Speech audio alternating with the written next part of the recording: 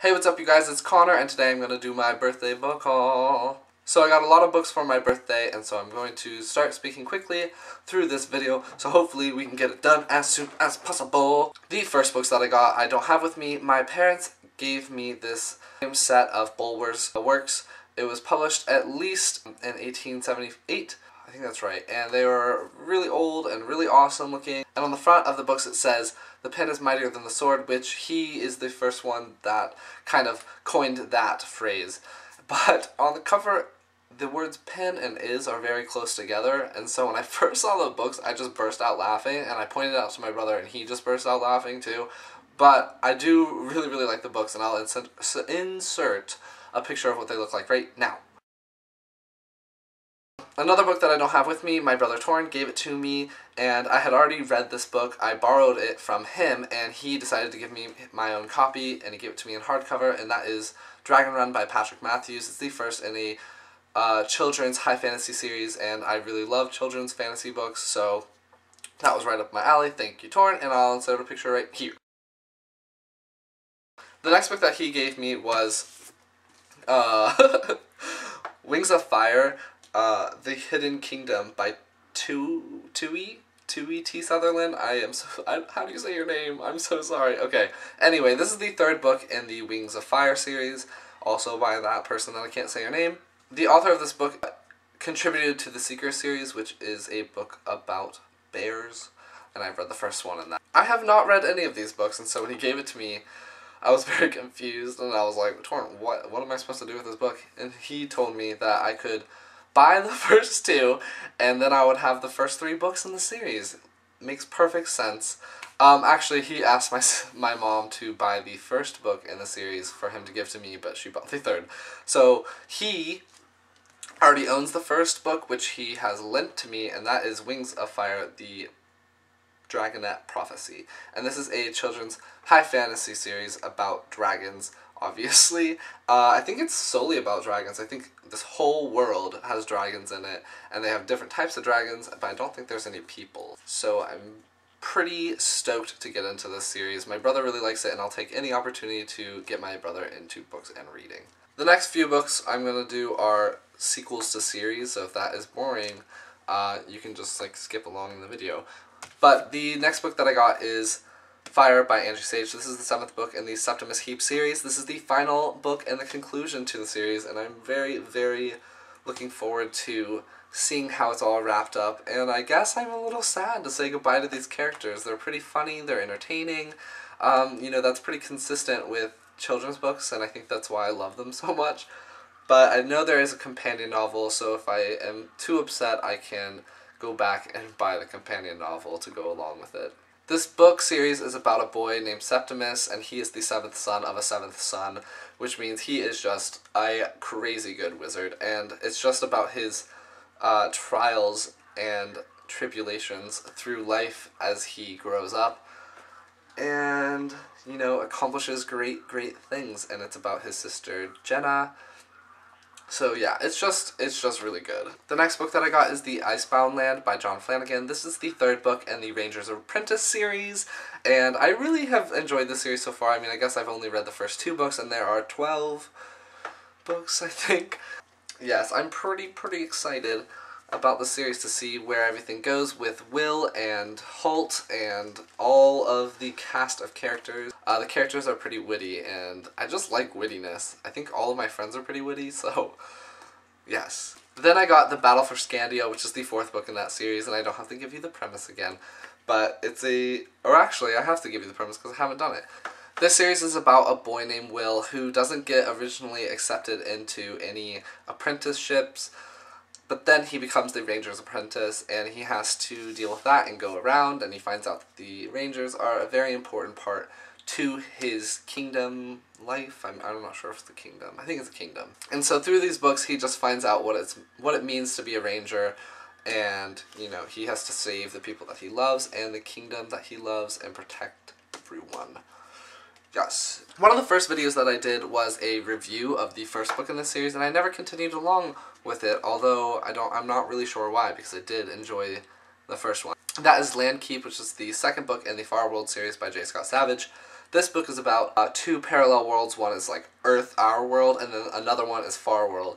And it's about two characters, Marcus, who originally lives on Earth, and then Kija, who originally lives in Far World, and then they have to defeat the dark and save everyone.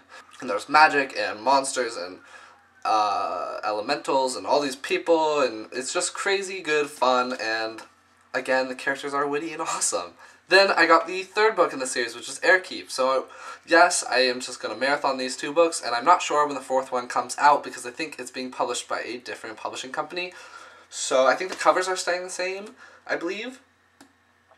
But I just like really like these covers. They're like they're mildly like the crazy fantasy novel things, which I don't mind them. I really like them. So yes, I really like these covers. And you guys should check this out if you haven't. One of the most exciting books that I got for my birthday was the third Harry Potter book, which is Harry Potter and the Prisoner of Azkaban. I lent this book to my oldest sister, Kyla, and she never gave it back to me and lost it. So I really needed to get a new copy so I could read it over and over again, because I have read the Harry Potter series at least like 4 times or something, which isn't a crazy amount compared to some people, but if you reread a book 4 times, and especially a series, and you just love the whole thing over and over again, it just really means something, and I just love them so much. Now I'm going to move on to the books that are not sequels in series. They're either firsts in series or standalones. The first book I'm going to talk about is Hunger by Jackie Morse Kessler. This is the first book in the Riders of the Apocalypse series. Is this reflecting right now? What is this doing? It's so shiny. Anyway, this book is about a girl named Elizabeth, and she becomes the rider of the apocalypse, the famine one. And this book addresses eating disorders, and I think it's a really clever way to talk about issues like that, and in a fantasy setting, and I just love fantasy, and I'm really curious to read about the Riders of the Apocalypse. I've been playing Darksiders 2 recently for PS3, and I just want to get into more of the fantasy elements that I haven't read about, like the Riders of the Apocalypse. I haven't read too many books on zombies, so if you guys want to recommend me books on that. I haven't read too many books on... You know, has anyone done a book series solely about centaurs? That would be so amazing. Or a book on, like, the Minotaur is the main character. Like, I would just love to read weird books like that. This is already getting long. The next book, I originally saw it on Beatrice's channel, which is Books Over Looks. She's awesome. I'm pretty sure you guys are all subscribed to her already, but if you're not, I will leave a link to her in the description. I saw this book last year, summertime, I think, and it's been on my wish list since then, but it's Perfection by J.L. Spellbring, and this is a historical fiction where the Nazis won World War II, and they continued their genetic modifying of people. And so in this book, you are perfection if you are of the Aryan race. So you have blonde hair, blue eyes, and they have genetically modified people to be able to speak telepathically, and that is a trait that's only found in people of the Aryan race. The main character, her name is Alyssa, and one day she finds a boy that can speak telepathically but has dark hair and dark features, and so she has to deal with finding that and what she should do about it, and you know, it's pretty exciting. But I'm really excited to read this. I think alternate histories about World War II where where the Nazis would win would be really exciting and interesting to read about. So yes, yes, yes. The next book is the only book that I didn't ask for. I made this huge Christmas/birthday list, and I told my parents to just like pick, so that I would still be surprised which books they got me, but it was guaranteed that they would get me something that I would enjoy. But this book, my mother found it and thought that I would really like it, and I really do think I will, and good on you, Mom.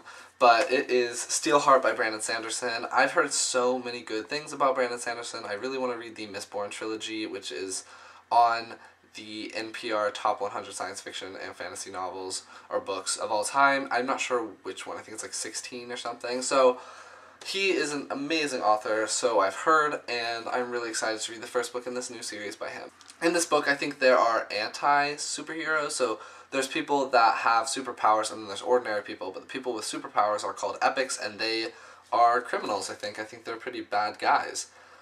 They are no friends of man. With incredible gifts came the desire to rule, and to rule man you must crush his will.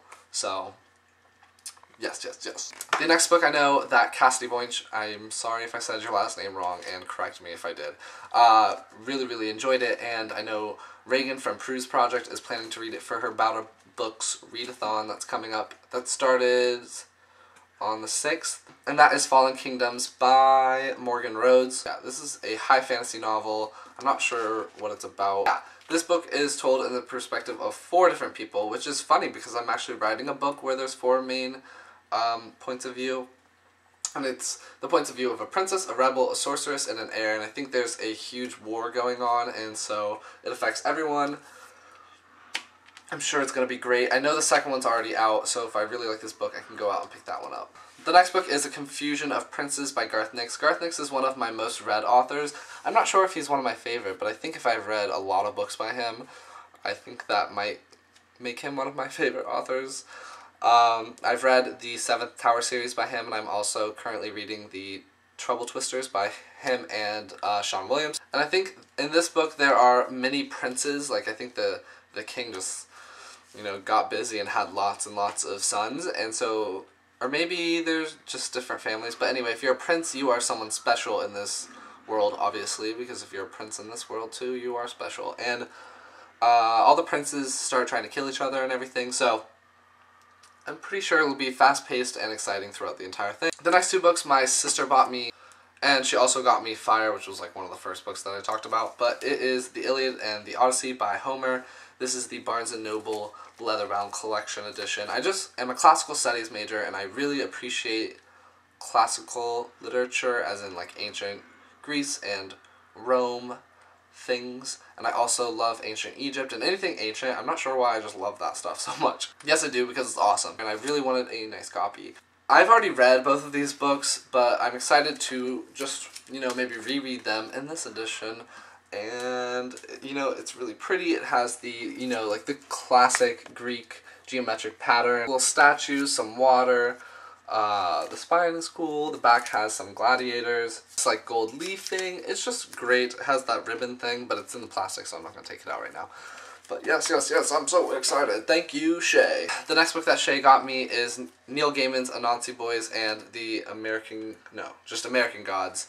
American Gods is number 10 on the NPR top list, and yeah, so I'll get to that one before I read Anansi Boys, but I'm really excited to read Anansi Boys because Anansi was a Caribbean and African god of spiders, so that's pretty exciting, and you know, I'm all about mythology, so yay, yay, yay, yay, yay, yay, yay, yay, and it's got silver pages instead of gold. And green is my favorite color, so yay. The last book that I have to show you is World War Z by this person, Max something, Brooks. My sister's boyfriend lent me this book to read because it's number 54 on NPR's top 100 science fiction and fantasy books. My sister's boyfriend doesn't read a lot of fiction. He reads mostly non-fiction, and he really, really enjoyed this book regardless, and so he was very excited to lend it to me. And thank you so much, Matthew. What? I've never called you Matthew in my life. Thanks so much, Maddie B. I will be sure to take good care of this book. So that's it. I got 22 books for my birthday, and I'm so happy. Thank you, everyone. Thanks to my nanners, and Pop-Pop, and Cheetah, and my Uncle Mark, and Kyla, Shay, Torin, and my parents. Just love you guys so much. You're the best. If you guys like this video, please give it a big thumbs up, and comment down below on some of the books that you really liked or want to read, or anything you want to tell me, just tell me in the comments and I'll respond. I'm really good about that. If you guys have had a birthday recently, happy birthday to you, and I'm really sad that I'm 22. Bye!